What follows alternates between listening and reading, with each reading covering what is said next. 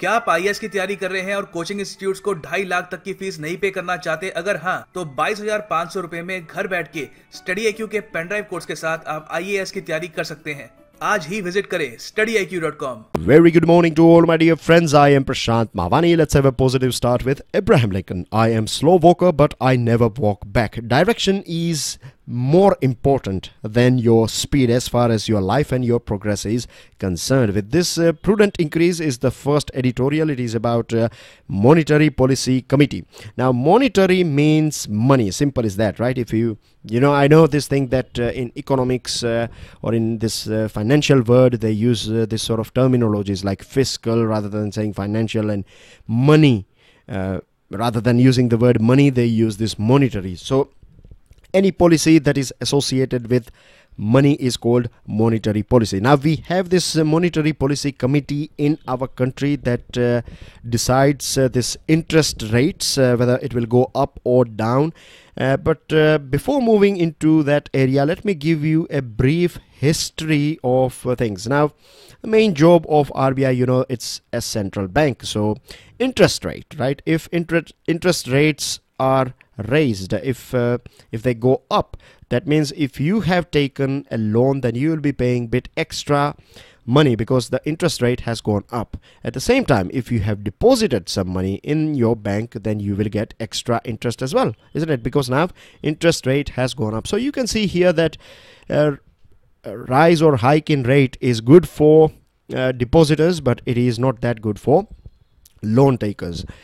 Now, earlier on, what used to happen in our country, that RBI governor, right, was faced with multiple, or you can say various different stakeholders. They were demanding different things from RBI. Like government will always like to see loan rates are at, or interest rate is at cheap level, because if loans are cheap, or they are easily available, or the interest rate is down, then of course you know now that people will, you know, it will provide that nudge for this business community to borrow loan and invest in economy, and in this way it will revive the whole economy. More jobs will be created, more tax will be coming to government, everyone will be happy. So government has always, and around the world you find this thing that governments they love to see this interest rate going down. This is one side. The other side is all those people who have deposited their money. You can say pensioners. You can have this, because you know when inflation kicks in, then government has to adjust this pension money. So inflation goes up. At the same time, there are people out there who will benefit out of it, because the money that they are getting as pension, it will go up as well. Same thing happens or applies to this government servants. So you can see here there is a contradiction, right?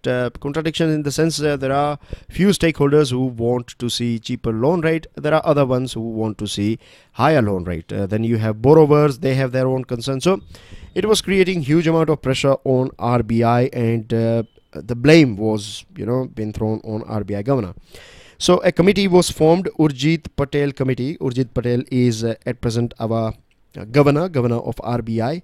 He's the same gentleman. He was appointed as a head of this committee, and this committee recommended that we need to have monetary policy committee. This committee will have 3 members from RBI, and then you can have 3 members that are appointed by government. So in total you have 6 members, and together they will decide. So the more heads you have, the more people you have on board, right? Of course these 3 members are experts, so it will give a sort of balanced view as far as this interest rate is concerned. So this was decided, and now we have this MPC. And one more thing that I would like to add here is that just in case if there is a tie of vote, if 3 members, if RBI members are saying that interest rate should go up, and if government appointed members are saying that interest rate should go down, then RBI governor's vote or his stand will be taken as the final one. So this is how this MPC works. Now, what we find in news is that this MPC has decided that interest rates will go up, or they have raised, in fact, interest rate by 25 basis point. Now, what is basis point all about? Very easy to understand. Pay attention here. 50 basis point means 0.5%. That means half percent. So when we say 25 basis point, we are talking about 0.25%. I hope this thing is clear to you as well. Now, why do we see this increase and decrease? Here you can see that one of the main reason is controlling inflation is one of the main agenda of this MPC to increase, or one of the main reason to increase this 25 basis point is to control inflation, because as per this new rules, when this MPC was created, it was decided that now inflation controlling will be the main duty of RBI, and it will do it with the help of this keeping an eye on the flow of money. And of course, for that they have to take into consideration many different things that are going on in our country. It's very simple to understand, but they have to go through many other things. As far as your general studies is concerned, you don't have to be expert in economics, right? You need to have basic understanding of how things works, and that's more than enough. So the panel, this MPC, is tasked with targeting inflation at 4% level. Plus and minus 2% is allowed. So the minimum that it can go is 2%, and the maximum that it can go is 6%. Ideally, in real world, somewhere around 3%, 3 to 3.50 is a good rate of inflation. But if it crosses this 4, and at present it is clocking somewhere around 5, which is a matter of concern. And the reason is that we know that it's continuing this volatility as far as this crude oil prices is concerned. Still we haven't got green signal, or this whole issue of USA forcing sanctions on Iran, and we are purchasing huge amount of oil from Iran. So this thing is still not clear. So this is one of the reason price can go up. Apart from that, this issues and troubles that are going on in this part of the world, that has also kicked in inflation. Then we have this Russia and China, and this trade war is going on that can impact this whole global supply chain. So keeping in mind all this various different things, geopolitical tensions and supply disruptions, they have decided that it will go up. And one of the reasons why money, or this interest rate, has been increased is because demand and supply. It's a very simple to understand yet very important rule that we find in our economy. This is something that happens with us on regular basis. Like, I'll give you one example. If I give you 500 rupees, I allot you 500 rupees, and if you have to travel from Delhi to Mumbai with only this 500 rupees, then I'm sure that you will look for the cheapest train or bus that is available, right? You will never think about a flight. And you will also not spend unnecessary money for purchasing bottled water and eating this and that, right? So here the situation is that you have very limited supply of money. At the same time, if I give you the same task, right, from Delhi to Mumbai, but here now I give you 50,000 rupees. So first of all, you will get a good flight. You will try to get a good luxurious seat as well. You may spend money for that 200, 300, whatever expensive coffee that you get on airport. You'll buy something else whilst you are traveling, whilst you are waiting for your flight.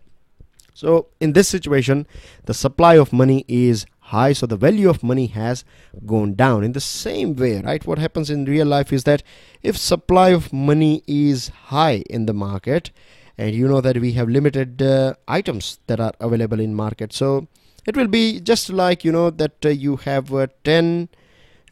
have 10 kids in a class, and you have 10 chocolates, so everyone will get one, so there will be no competition. If you have 2 chocolates, then the competition will go up, and if you have 100, then everyone is you'll be aware about that they will at least get 10, even if they will at least get 3, 4, even if there is a competition. So this is how it works.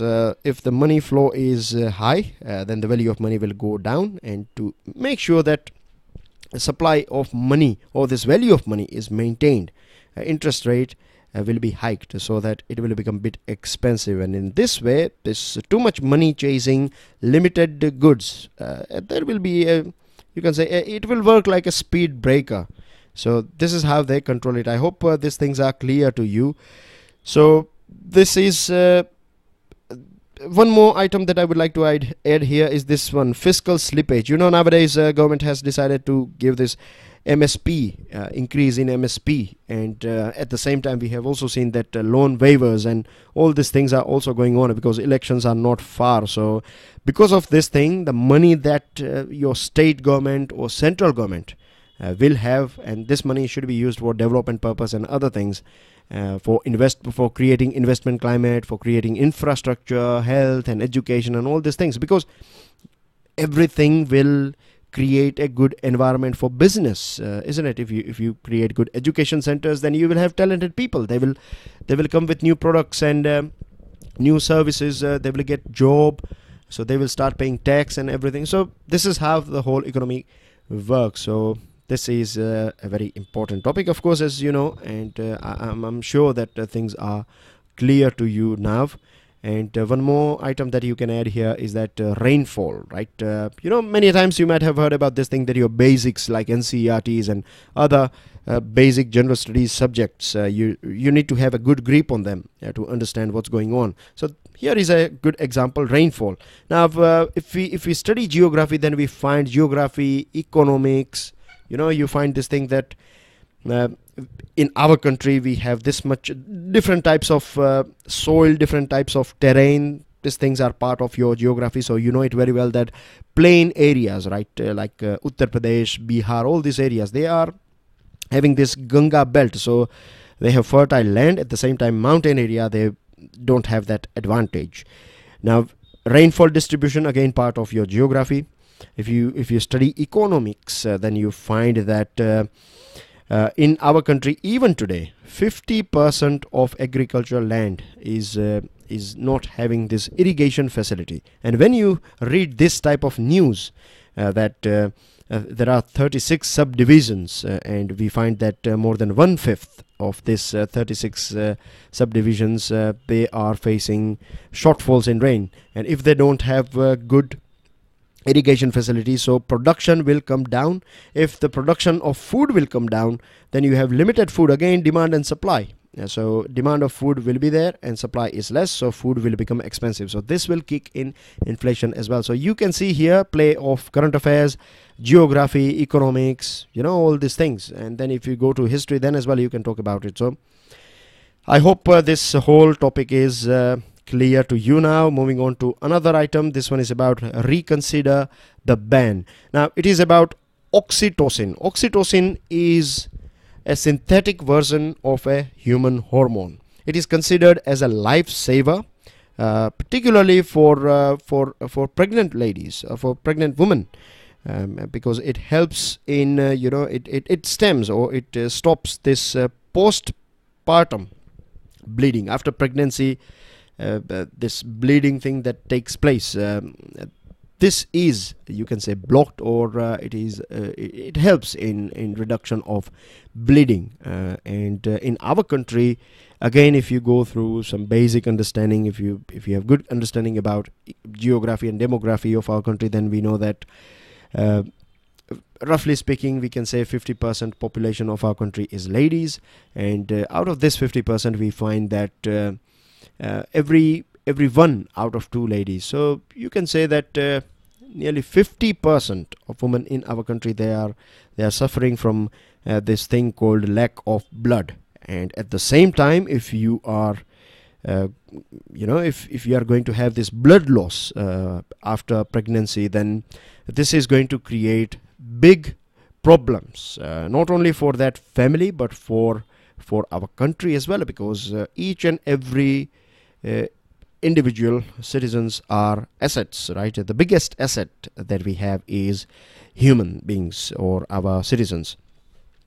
Now, this particular thing is in news because what government is trying to do, government is trying to ban this retail sale and private manufacturing of oxytocin. And this is a very bad idea, because oxytocin, as you know, it is very important for this medical field. At the same time, World Health Organization recommends this oxytocin as a very important medicine or drug for women's health care.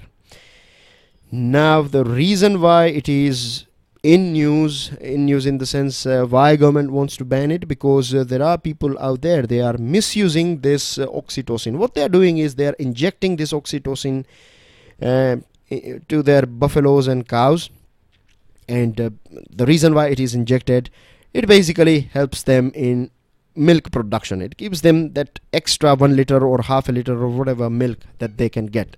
But there are many studies that are conducted on this thing, and studies indicate that injection of this oxytocin in cattle leads to infertility. So this is again not healthy for cows and our milk animals.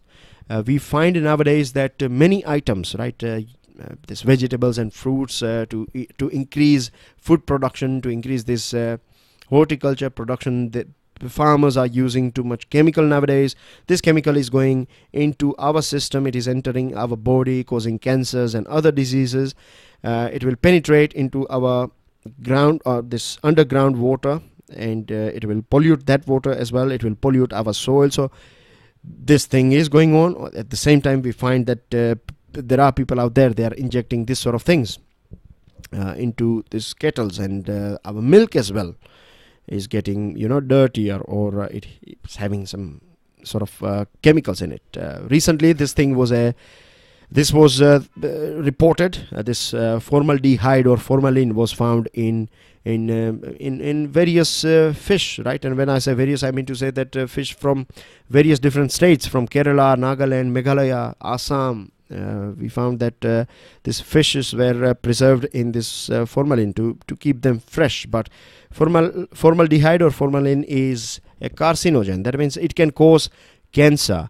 So the need of the hour is, rather than banning this oxytocin, what we need to do is we need to provide good health or you can say cattle related education to our farmers and people who are in this business of milk production. The other thing is food inspection. Very strict food inspection and very effective food inspection, and the whole system is required, because you know nowadays we find this thing in every day, isn't it, in all different parts of our country.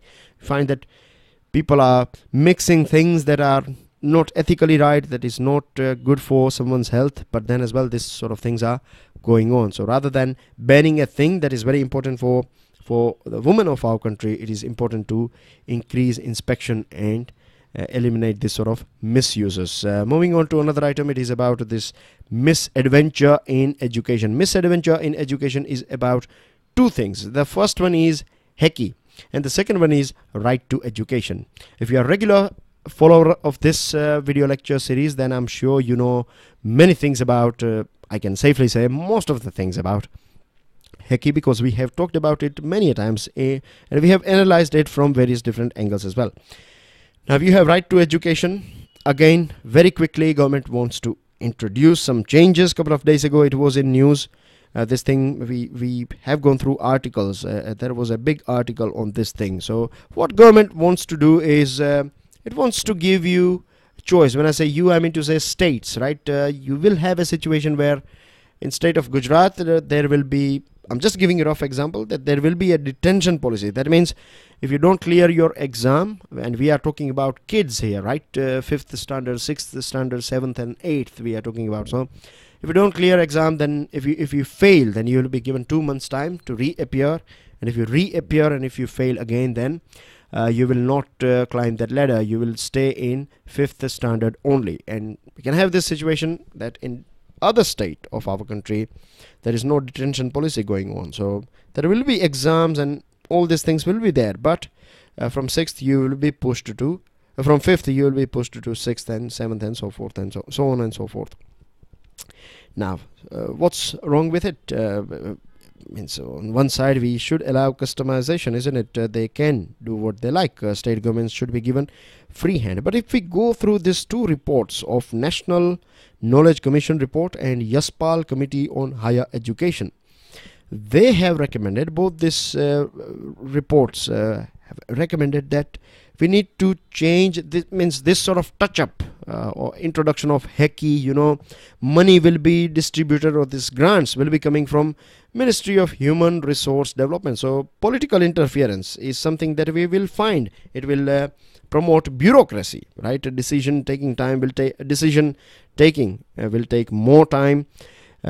Something that was going on with UGC, politicization, and even if HECI comes out with this Higher Education Commission, this commission will decide rules and regulation. It will just make sure that you are following that rules and regulations. But what types of rules and regulations we are talking about? We are talking about talking that if you don't follow what has been said by HECI, then your license can be taken away. If you fail standards, then the main manager, or you can say the main person, can be jailed as well. So of course, good foreign universities, they will stay away from our country. So we are going to lose expertise because of this HECI. So there are many changes that are required. Political interference should go away. If we talk about improvement in RTE, right to education, then the most important thing is, do we have good pupil teacher ratio? That means student teacher ratio. Nope. Proper infrastructure like all weather buildings. Do you know in Japan, when they have earthquake, people rush towards school, not to bring kids out, but they know that the schools are designed in such a way, all the schools in Japan are earthquake proof, right? The way they are constructed, nothing will happen, right? Even if you have, that's how they look after their schools. Schools are considered, they have food and everything, reserved food and drinking water, just in case if, this is how they prepare themselves from disaster. And look at here, right? We are not having proper infrastructure, not even separate toilets for our boys and girls. So if we expect to deliver or bring out results in this sort of scenario, then we are out of focus. And as far as funds are concerned, it takes ages. There are so many private schools out there. They are not happy with. They are, when they provide you a seat in their classroom, they expect that government will pay for that student. And when government is not paying for 1 year, 2 years, if it is taking this much time, then what they do is, they will not, the teachers as well, they will not pay attention to that child, will become a burden for that school, and this will also hamper his or her growth. Moving on to another item, it is about scaled up solution for future. It's about water. Now today we are lucky that we have got good articles about which we have good background information, because we have talked about this sort of things in the past as well. Very briefly, do you know that we use more groundwater, we extract more groundwater? If you total the water of groundwater use of USA and China together, then as well we are far ahead. So this is again a very sad thing. The other thing is, the state of recycling. Most of our big rivers and many small rivers are there are so many rivers, they have died. The rivers that we have, they are polluted. Most of them are polluted. We hardly find clean, you can say, pure water in our rivers nowadays. So this is what we have done with our water. Recently we have seen this, pond creating ponds and creating these lakes at village level. It's a good idea, and Maharashtra has done very well. And then you have Telangana and Andhra Pradesh. These two states have done good as well as far as water conservation is concerned.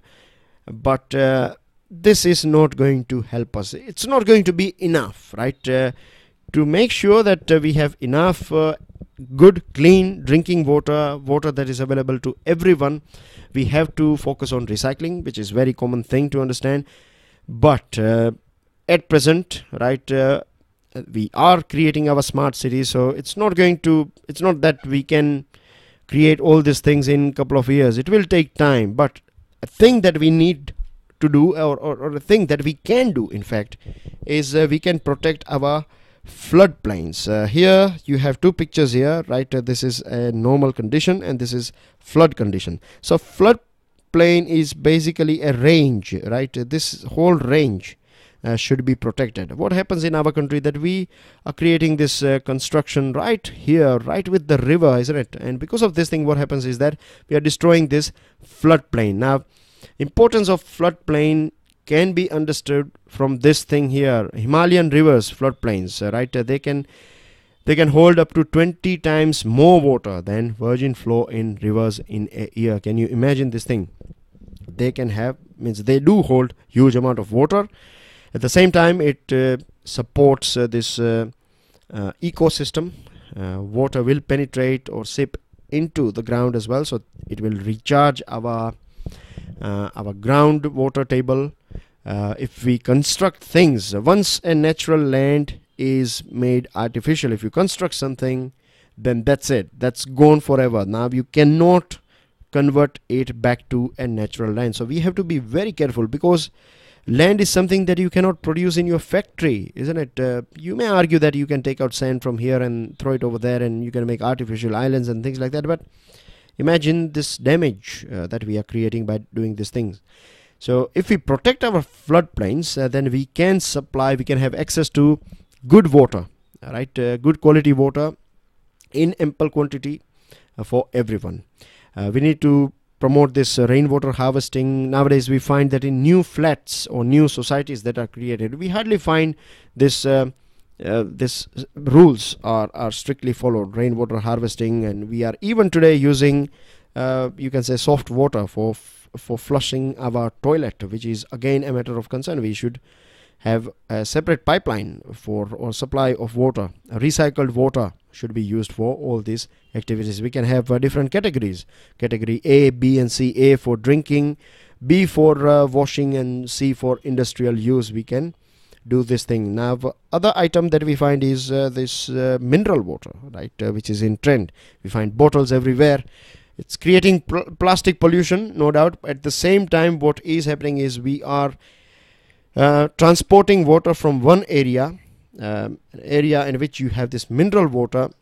We are taking it away and transporting it and distributing it to different parts. So if we keep on doing it, one day we are going to exhaust this source of mineral water. But if we want to have access to mineral water, or if we want to make sure that we maintain this source of mineral water, then we need to protect our forest area, particularly areas that we have nearby or in the semi-urban area, or in the outskirts of an urban area. Because if we just protect a 30 square kilometer of forest area, then this 30 square kilometer of forest area can seep, or you can say this water coming from different rainfall and all these things will penetrate finally into our groundwater table, and it will have all these minerals that are required. And 30 square kilometer can support 50 lakh people, which is not bad. So what we need, rather than creating more dams, we need to preserve our nature and let it be as natural as possible. Last item is about Congo. Pay attention to the map of Congo here. See, Kinshasa is its capital. You can see Congo is a country that you can argue that it is in central, right in the center of this African continent. Pay attention to this thing. It is not a landlocked country. It is sharing its border with Atlantic Ocean. Now the reason why it is in news is because of this circulating vaccine derived polio virus. And let me give you a background about how it works, this circulating vaccine derived polio virus. When you give this you can say when we immunize one child, say for example, then what we do is we are injecting weak virus of polio, and then the body of that child will create antibodies, and that's it, right? That child will get this shield, or it will get protected from this polio's virus. Now a place where you don't have good sanitation, right, what happens is that this due to defecation, this virus will, of course, that particular child will become resilient, but this virus will come out, isn't it, from defecation, and then it will spread around. It will, if you have all your kids are immunized, then there is no problem. But if you have few kids who are immunized and if others are not, then this can circulate. This will create this outbreak of polio, and this is something that is happening in Congo. It can spread to this Uganda, and from there it can spread to other countries as well. So the best solution is, of course, to immunize, to increase this vaccination coverage. This is the only way, and of course we have to work on sanitation, or else it can again destroy millions and millions of lives. Now we are in this news section. Cabinet clears bill to restore provisions of SC/ST Act. This just help yourself with it. It's going to be very easy for you guys. And Kerala has strongly supported Supreme Court. Kerala is against, the government of Kerala is against this Sabarimala temple's decision to ban 10 to 50-year-old ladies. And TRAI has given its green signal for 5G spectrum sale. As far as Doklam is concerned, Sushma Swaraj has said that everything is resolved. This conflict has been resolved with the maturity of diplomacy. Of course, you can say displayed by both the sides. The building that you can see is called India Club, and the government of England has decided that they are not going to redevelop it, they want to keep it as it is. Of course, it is maintained, but history is associated. India League and independence movement and all these things are associated, so they don't want to ruin this thing. Iran has rejected Trump's offer for talks, and cabinet has given green signal for LIC to take over this IDBI bank. These are your answers. Yesterday I asked you a question about this region here. So you have Yellow Sea, East China Sea, and here you have Sea of Japan. Many of you have took part in this quiz, and you are right that this region is Strait of Malacca. The question, map-based question, is give me the capital of this country, Brazil, and do let me know how many countries are there with which it is sharing its border. These are your two questions. The right one is of course this descriptive one, and one is MCQ type. That's everything. Enjoy your studies. God bless you all. Jai Hind.